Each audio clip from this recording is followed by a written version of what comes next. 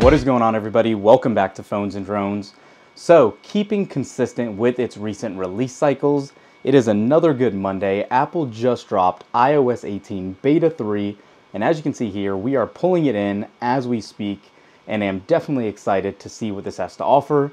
We are expecting a big July from Apple in these betas. Public Beta 1 should be out here in the next near future. We should be receiving Apple Intelligence. It's summer in the US. That is supposed to drop here in beta form soon enough as well. Let's see if it's in here. We're not quite sure. I did say in another video, the betas have been destroying battery life more than what it typically has done. So just a call out if you're excited to jump on the wagon. Battery health has definitely taken a hit on this, but let's jump in, take a look at our normal spiel, and go from there. Okay, so as you can see, iOS 18 Beta 3 just finished installing. And right off the bat, I can tell you this loaded a whole lot easier than it has in the past. The install just finished about 30 seconds ago. Let's do our typical temperature check. And you can see, unsurprisingly, it is hanging out right around 100 degrees, plus or minus a little bit. That was a bigger jump there. Again, showing that heat management is still an opportunity for Apple. That's kind of unacceptable. We know by now Android phones actually have much better heat disbursement, and hopefully, ooh, that's actually a record right there, 111. Hopefully in the next iPhone, for the iPhone 16 Pro and Pro Max, they're allegedly going to use copper to help differentiate and help the heating improve. But for now, that's what you can kind of expect from that. Moving on, this build was about 1.18 gigabytes, which is about on par with what we've seen in the past. And jumping into settings, general, about iOS version number, you can see right here, we currently have an F build of 22A5307F, which means we definitely still have plenty of more betas to come, which actually could also answer for why we don't currently have Apple Intelligence built in. Let me turn down the brightness so it's not too bright for you guys.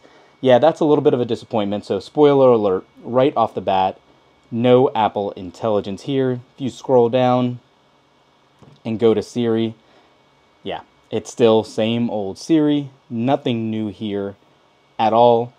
A little bit of a disappointment, but take that for what you want.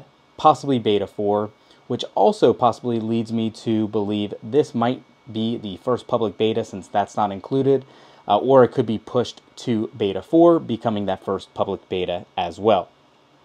One other call out, like we said in that introduction, is the battery. iOS 18 betas have been horrible on battery life, which isn't surprising for anybody who's used to the beta cycles.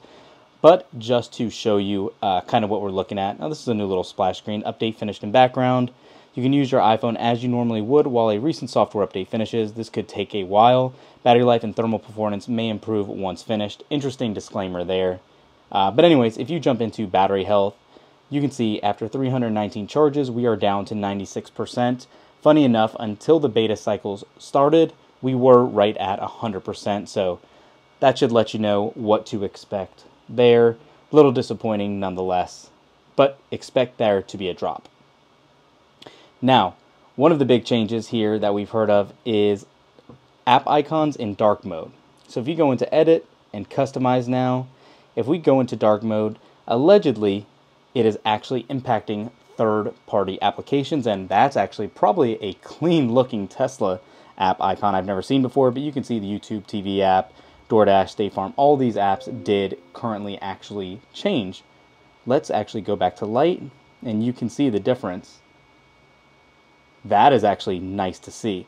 Also, what we're not seeing, luckily, is that, let's go back to automatic here, is that it is not giving us that like springboard look where there was no app icon. It is actually working as anticipated here.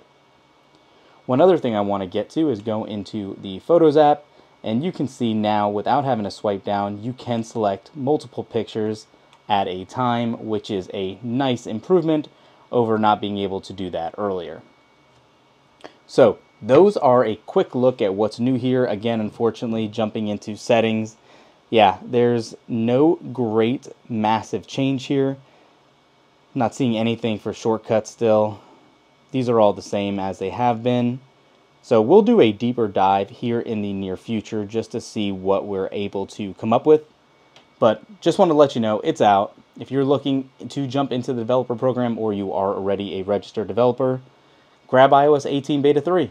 It's out over the air. We'll catch you in the next one. Peace.